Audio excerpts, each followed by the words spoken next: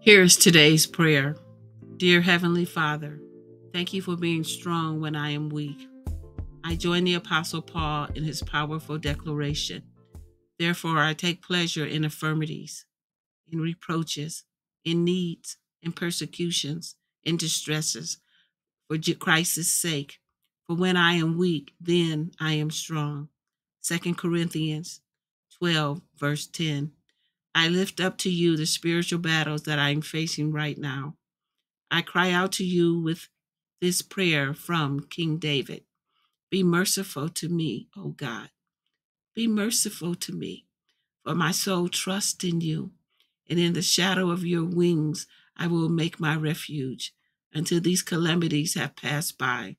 Psalms 57, 1. Please reveal your truth to me and help me to overcome the lies that I'm hearing and believing. Please increase my faith so that I can see clearly and know your love and purpose for me, even in these distressing times.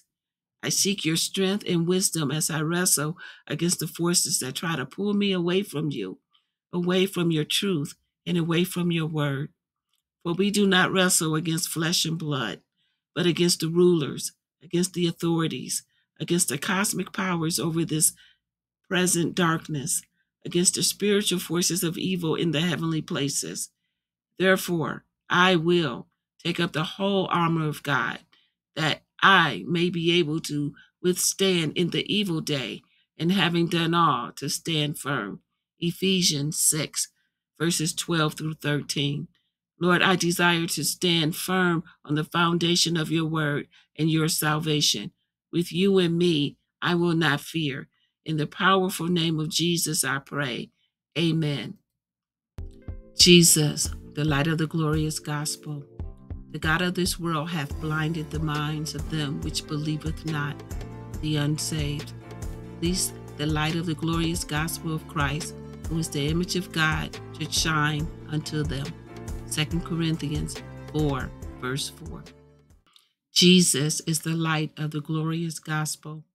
Did you see those two words? Light and glorious. He is both the light of the gospel and the glory of the gospel. In a world where people are blinded by sin and where people are lost in the darkness of eternal night, Jesus is the light of salvation. He is the light of the gospel. Lord Jesus, when I saw the light, I believed.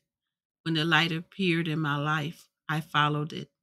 Give me more illumination today so that I know where to walk. Jesus is the glory of the gospel. When the Shekinah glory cloud rested on the Ark of the Covenant, the priest had to leave the Holy of Holies. Exodus 40, verse 35. 2 Chronicles 5, verse 14. Humans couldn't remain in the presence of the glory of God. Just as the Lord Jesus came to dwell among Israel, now he comes to live in the lives of his people. It is through his followers that he brings the light of the gospel to the world. It is not just a dazzling light that God wants unsaved people to see. He wants to bring the light of his presence into the hearts of unsaved people so they can believe the glorious gospel. Remember that Jesus said, I am the light of the world. John chapter 8, verse 12. Lord Jesus, thank you for living in my heart. Shine your light to the world through me.